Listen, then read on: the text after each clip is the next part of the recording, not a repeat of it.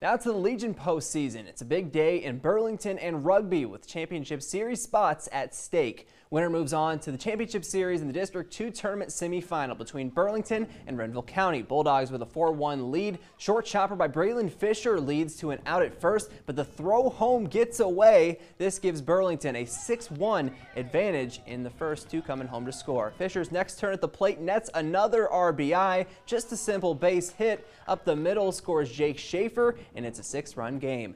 Muskrats trying to put the rally caps on with a wild pitch bringing in their second run of the game. Burlington going to take this one, now just one win away from the state tournament.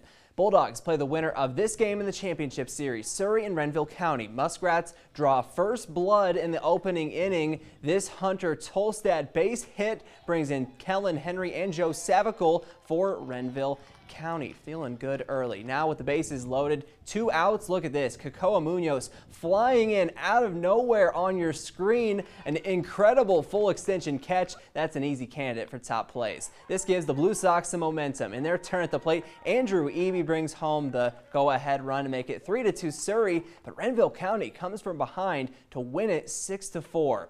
Now moving to District 3 in Rugby, it's Rolla and Candu. Zach Jordy, runners on, nobody out, gets back-to-back strikeouts to keep this game scoreless, possibly a game-changing play. Rolla would break through, though. A swinging bunt pays off for Justin Hudson. A throwing error allows 2 runs to score. He's going to advance to second base. Later in the game, Candu would come back, though. Carson Simon gets something going, laces one into left field, scoring 2. It's the Candu comeback, now within 1. The Bearcats come from behind overall to win it 6-5.